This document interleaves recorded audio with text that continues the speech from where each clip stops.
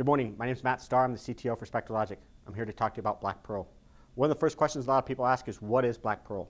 And BlackPearl is a new way to write to tape. It uses S3 or DS3 interface, RESTful commands to push data up and then down to LTFS tape. In today's tape space and HSMs, the complexity of having to move data from an application down to the archive is not only expensive, it's hard to manage. BlackPearl allows you to actually use RESTful commands or RESTful state transitions and S3 commands to move data up into the archive and down onto LTFS tape.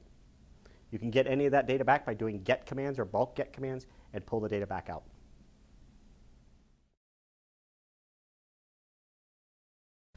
So how does BlackPearl work? Well, there's really three physical parts to BlackPearl. The first one is the client.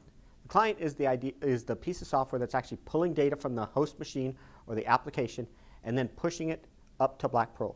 There's the BlackPearl appliance, a 2U appliance with 4 flash drives in it, and then a connection to tape on the back end, and the physical tape library where the LTFS tapes will sit. The data movement in BlackPearl comes from the client.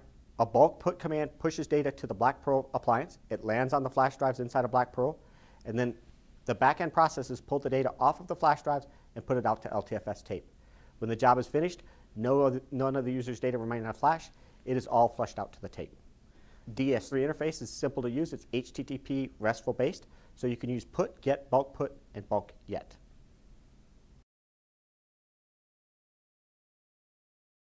So how is BlackPearl different than an HSM? An HSM system today tiers data from primary storage to a second tier and possibly a third tier. It uses time, size, extension of file, type of file, directory structures.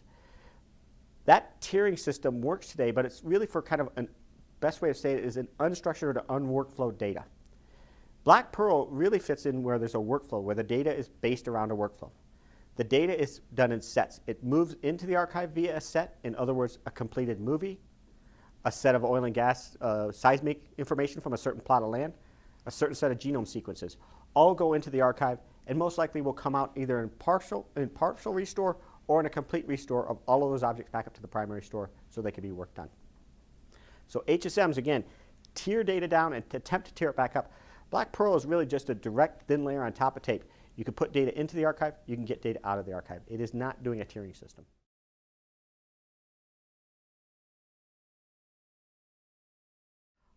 A little earlier, I used the term S3 and DS3, so I need to probably explain what those are. First, S3 is Simple Storage Services, and that's by Amazon. It's a RESTful protocol that runs over HTTP to put data to the cloud and get data back out of the cloud. DS3, or Deep Simple Storage Services, is an extension of those Amazon commands, S3 commands. We've added 3 commands to that interface. The first is bulk put, the second is bulk get, and the third is eject bucket.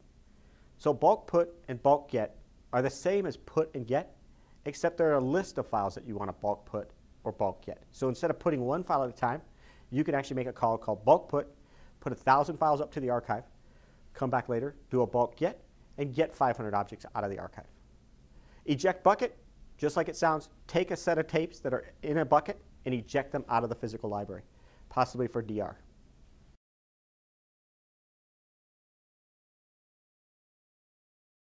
So what is a client? A client is a piece of application code or software that runs on the client's machine and is either a standalone application or is linked into the client's workflow application. It could be a MAM, it could be a genomics piece of software, but it's the piece of software that actually hooks in and moves data up to BlackPearl using bulk put and gets data back using bulk get. It uses either our API, Application Programmers Interface, to do the bulk put, bulk get, or it uses our SDK, Software Developers Kit, and links into our libraries to do bulk put and bulk get. It could support the third command, which is eject bucket, which is the command that allows them to take a set of tapes that are tied to a certain bucket and eject them out of the library.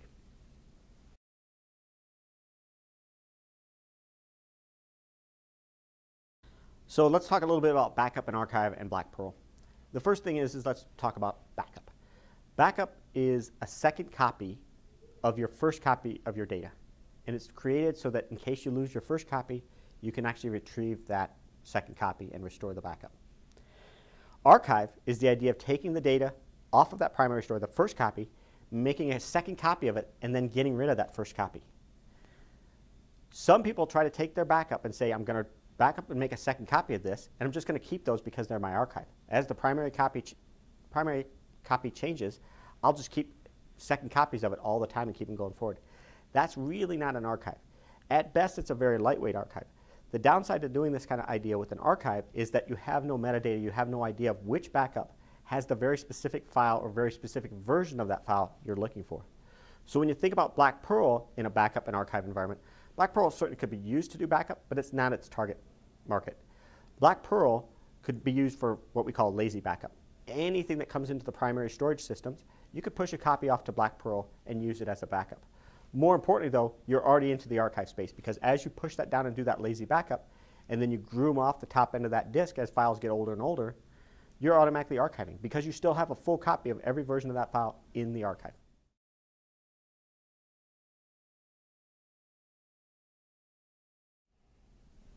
So where do you want to use BlackPearl?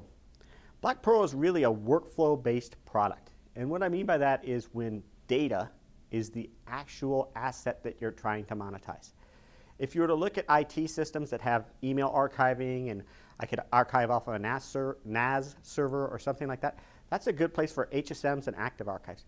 BlackPearl really fits where you're working with data sets, complete movies, or all the frames from one movie. It could be genomics data, where the data comes off the scanner of a set of cows and you want to archive that set of cows away for the rest of the time. Maybe you're going to pull it back and look at it later, but it's one set of data made up of many objects or a single object. The real important thing here to remember is there's a workflow that's deciding what data is important, and the workflow is also deciding what data is not important. The second part to remember is that ones and zeros, the actual data itself, is what's being monetized. It's either monetized directly or it's one level away from being monetized. The size of that application, you need to be about 500 terabytes or bigger. At 500 terabytes, you're starting to grow into the 1 petabyte and then the 2 petabyte size.